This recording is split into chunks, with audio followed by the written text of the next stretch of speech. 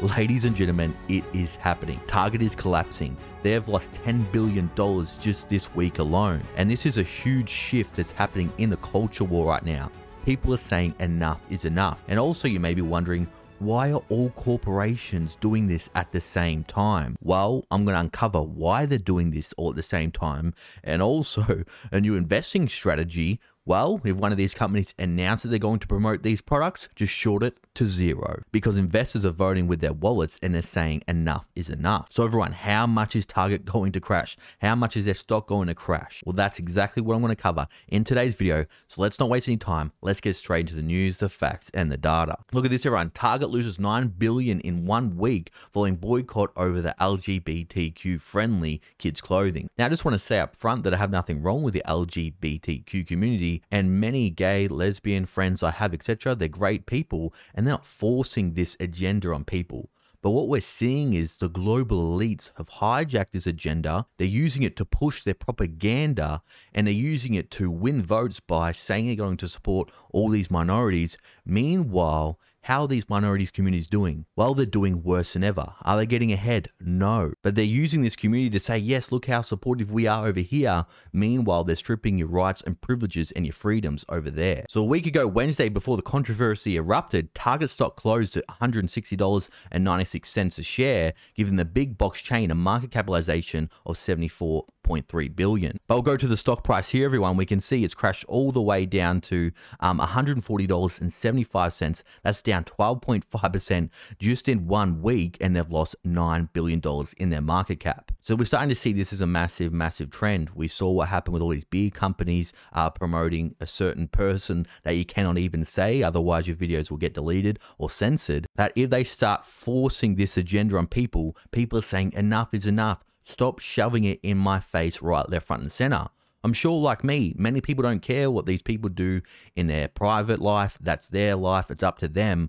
But don't throw it in our face all day, every day, and also in front of our children. Now, as a father of 2 young boys, this hits very close to home for me. So Target said on Tuesday it was removing some items from its stores and making other changes to its LGBTQ plus merchandise nationwide ahead of Pride Month after intense backlash from some customers who confronted workers and tipped over displays. So this is people saying enough is enough. People are starting to get outraged. And the thing is, you have to start to take a stand now, people, because it will keep on going. If you give them an inch, they will take a mile. And they're always trying to test the population to see how much can they force on the people before people say enough is enough and take a stand. And that's why I'm posting this video, taking a stand right now. I'm putting myself at the risk of losing my channel, losing subscribers, losing support. But there comes a time where you have to pay the price, grow some cojones, and speak up. Since introducing this year's collection, we've experienced threats impacting our team members' sense of safety and well-being while at work. Now, people, there's no reason to threaten or get angry or abuse the staff. It is not them forcing this agenda on people. It's the CEO, which has said some remarks that I think are absolutely crazy. It's the global elites. It's the ESG movement.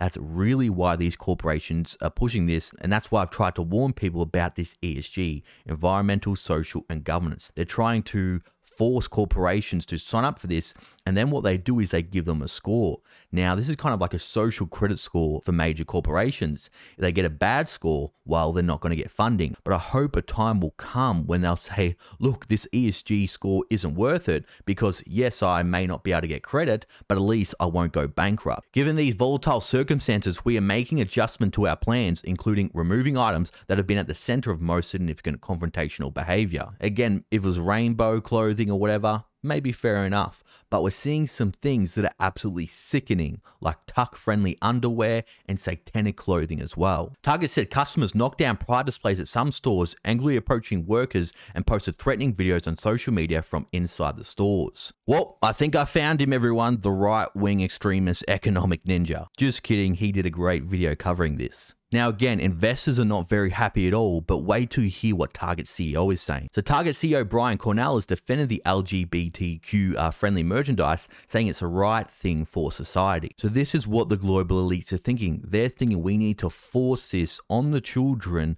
that are very susceptible. You know, I could tell my son that the sky is green and he'd probably believe me. And it's absolutely sickening. For example, you can't buy alcohol, cigarettes until you're 21, but you can take these pills that ruin your hormones for life and have life-changing surgery that is irreversible. I don't know about you, but I made a lot of dumb decisions before I was 21.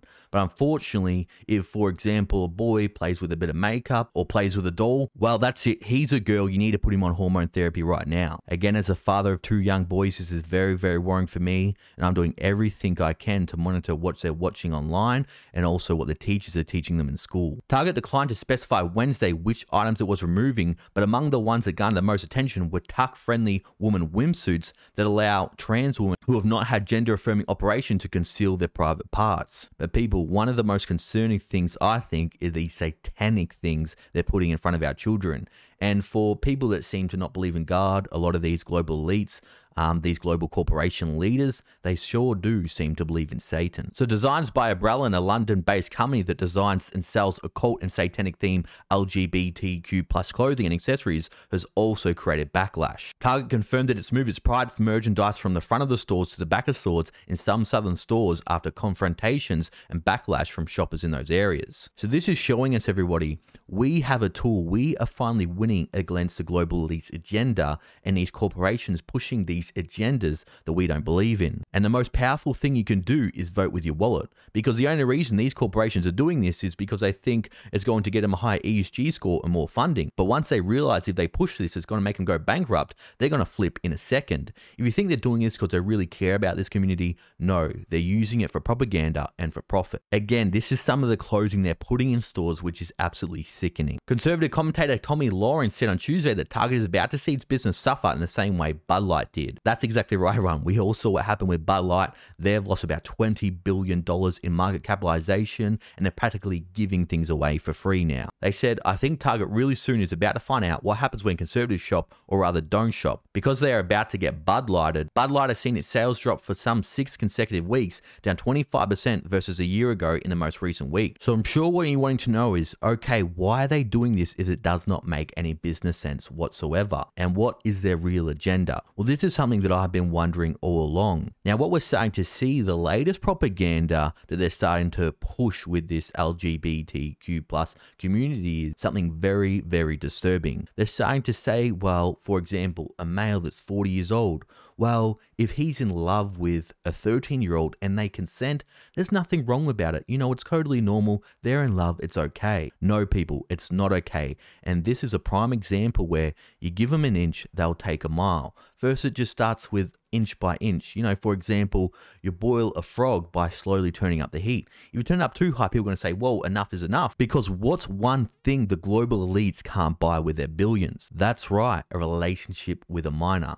We all saw what came out of the Epstein Island and absolute horror stories we heard from there. There was a conspiracy theory for many years, but of course came out to be true. Well, that's what I fear the most, the global elites trying to make it legal for adults to have relationships with minors. But everyone, what do you think about this? Let me know down below. Now, for all my loyal viewers and subscribers still watching, you're awesome. Thanks for watching. I'll see you all in the next video.